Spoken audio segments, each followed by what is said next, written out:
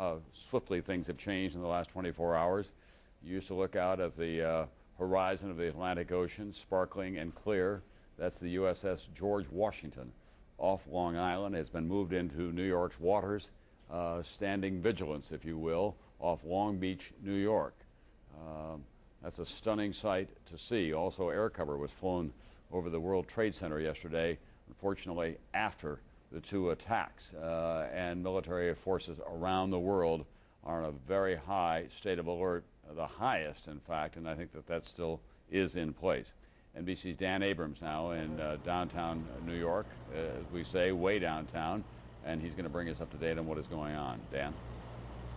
Well, hi there, Tom. The rescue effort continues here. There are really three things they're doing back there behind me. Number one, most important, is the rescue effort, trying to find more people who are still alive in the rubble. Number two is a recovery effort, and that is finding the bodies and beginning the process of removing them. And number three is the beginning of the investigative process, and that is trying to find those black boxes, trying to find any evidence. But for many New Yorkers around here, all of that area, meaning the immediate area, the block or two right around the World Trade Center, is blocked off. But many people walking in the blocks just beyond that, in the blocks certainly impacted by this bombing. I took a walk around some of those blocks. Let's take a look. We're here in a block about a quarter mile from the World Trade Center. You can see that the buildings here are all intact. The pillars are still there. The windows all in place. But literally, if you move down the block, you can see some cars that have been moved here. And you can see the amount of soot and dirt on that car from the scene. This really hasn't been moved since it happened. But even more jarring, I think, is this scene right here. Look at these two cars placed on top of one another. I think when you think about the impact that these planes must have had, it's hard to visualize it, because everything melted. But here, at least you have some remnants. You have literally an engine that is melded together with other parts of the car. Moving over, you've got another car they moved here. It looks like it's been through a war. You can see the papers, all the burned out papers from the building. You see the soot and the dirt, and it just shows you how devastating this blast was. Look across the street there.